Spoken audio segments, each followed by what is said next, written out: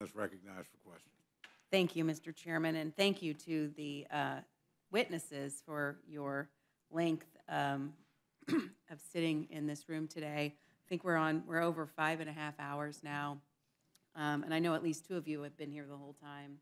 So thank you, or at least largely the whole time. So thank you. So I've been concerned at some of the comments that I've heard today about what Republicans are trying to do with this piece of legislation. And I've heard things like, you know, can we have a debate? We'd love to have that debate, but the debate can't start with accusations that all we want to do in this bill is hurt children and veterans and people with disabilities and seniors and probably any number of other things that the Democrats could think of to throw accusations at us. We've also heard, I heard someone on the other side of the aisle say that Republicans have put us in this position. I beg to differ. I think that we got into this mess in the first place with out-of-control spending.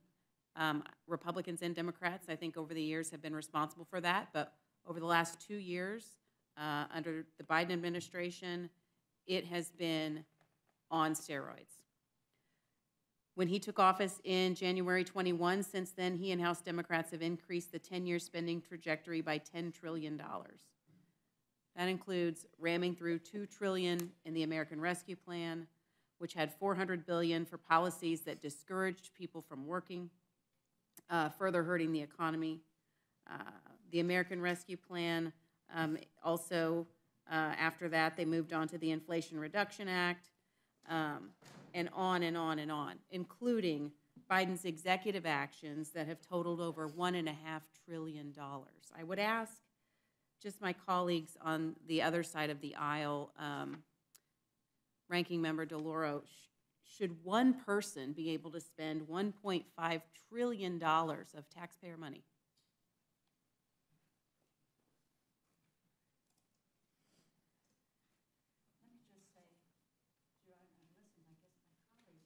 Mr. Norman, who's no longer here, talked about a filibuster. I've been sitting here listening to a filibuster for the last maybe hour. That's not the question. You asked me a question which I'm prepared to answer. In terms of the debt, 25% of the current debt was accumulated the question, under the Ms. prior DeLauro, administration. is should one person be able to spend $1.5 trillion of taxpayer money well, one by person executive is not, order? I mean, I don't know what you mean by one person doing that. So Joe Biden... The Congress voted for these issues. Did Some the Congress, were bipartisan. I'm going to reclaim my time. Well, but you don't want to hear an answer. Bipartisan. You're not giving an answer. Yes. Let me ask you the question. Here's the question. What's the question? One person. Joe Biden signed an executive order on the student loan giveaway. That was $465 billion. That was not passed by law. He did that by executive order. He is one man. I'm asking you a question. You can answer yes or no. The executive... Should one person be able to spend $465 billion of taxpayer money? Listen, that the executive... Yes all or executives, no? All executives have the power for executive orders. So your answer orders. Is yes. Okay. And, you know, we could go back and take a look at what other... Reclaiming my time. You can reclaim it all you want. I just asked the question. That's a lot of money for one person to spend. Yes. Well, you spent a lot of money on the Iraq War and about a tax break. Excuse me, one person. it's my time. Go ahead. So the Democrats got us into this mess in the first place with the out-of-control spending. President Biden has increased this debt by approximately $2 trillion. Republicans have a plan. It is limit spending, save taxpayer dollars, and grow the economy. The Democrat plan is raise taxes, raise taxes, raise taxes, and spend, spend, spend. That is not sustainable. Mr. Chairman, Chairman Smith, what happens when we spend more money than we have? What happens to the economy? It tanks. In fact, if you look back, you've heard a lot of folks on the other side of the aisle that talked about back in 2011. When there was a downgrade in our credit, it wasn't because we defaulted. It's because Congress wasn't serious about our debt crisis. That is why we were downgraded. And this is the problem, is if Republicans and Democrats cannot talk about increasing the debt limit and putting some kind of fiscal restraints in, we are headed in that same direction again. And all that we're doing, Representative, is trying to get the president to negotiate with us. He is in a reckless position right now, refusing to negotiate with House Republicans and demanding only one thing that he can't even get passed on the Senate side. That is what's detrimental to our economy. That is extremism. Those are policies that will hurt working class families, small businesses, and farmers. And hopefully he'll decide to negotiate. And hopefully the president does not want to default on our debt. But his actions shows that that is what he wants to do right now, is to default, and that's unacceptable. Chairman Smith, if you were to go to get a bank loan and your debt to income ratio were upside down, would you be able to get a loan? Absolutely not. And our debt to income ratio is not great for the United States right now. Is that right? There's a reason why the Chinese are trying to change the world currency of the dollar.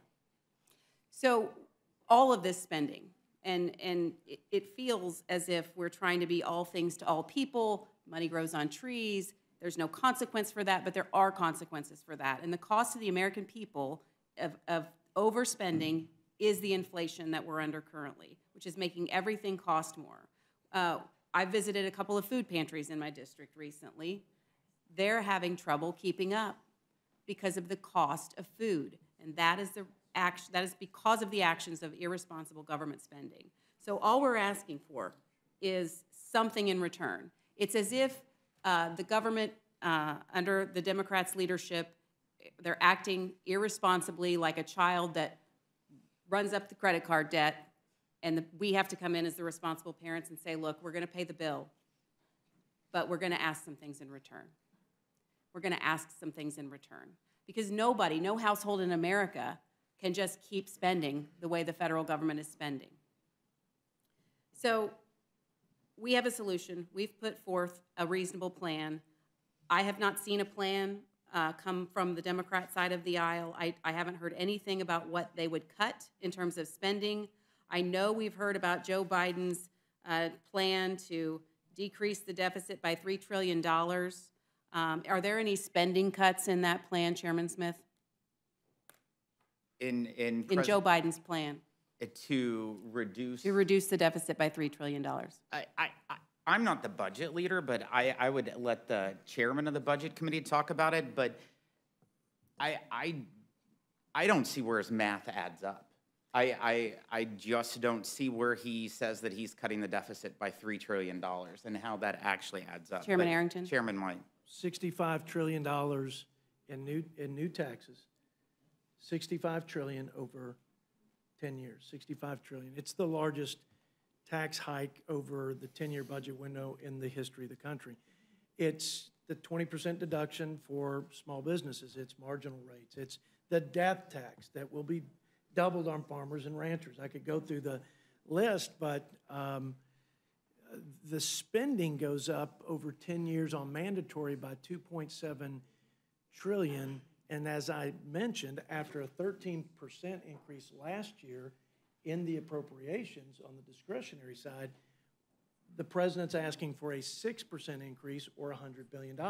So he's asking in the middle of this record 17-month, 40-year high sustained inflation, an economy that's rapidly sliding into recession, the prospect of a debt crisis, whether it's a slow burn or it's a cliff, sort of Greece-like impact. And this president of ours is asking, this is, I think, very audacious. Yeah. But he's proposing that we increase discretionary spending next year, $100 billion. He's going $100 billion one way, and we're trying to take the country to reduce responsibly, spending and right-size the bureaucracy coming out of COVID by $130 billion. That's about as stark of a distinction between the mentality, the worldview, certainly the view of our government's responsibility to our citizens. What happens to our veterans if we spend more on interest on the debt than we do on military spending? Listen, if there's a sovereign debt crisis, we jeopardize the dollar as the global reserve currency. We cannot borrow. We have, as I mentioned, $3 trillion in annual deficits in 10 years. Austerity like we've never seen, painful, deep, to the bone cuts. You can't really raise taxes in that situation because the economy is in the tank. You can try, but you won't get much. And so it's a very desperate situation.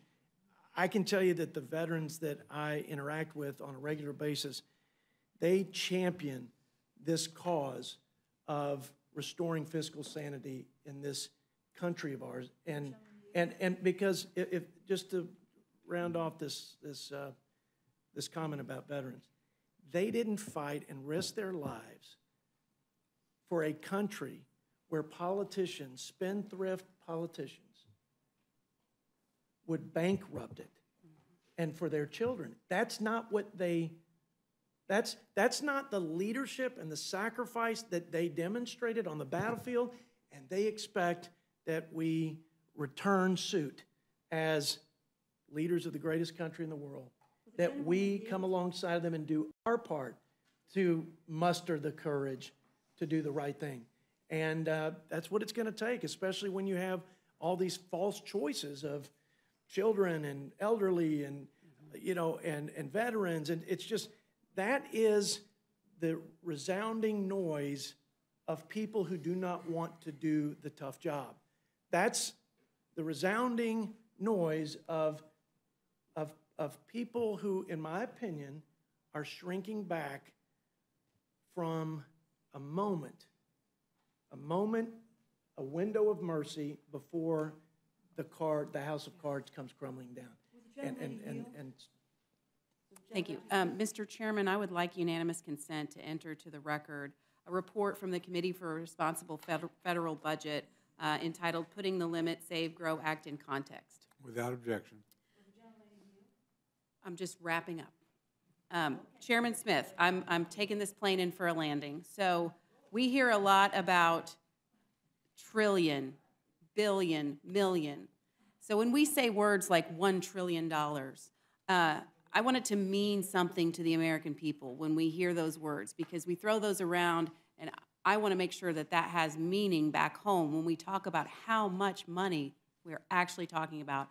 And you've told me, you've given me an example of what that is in real life terms. Could you share that with us, please?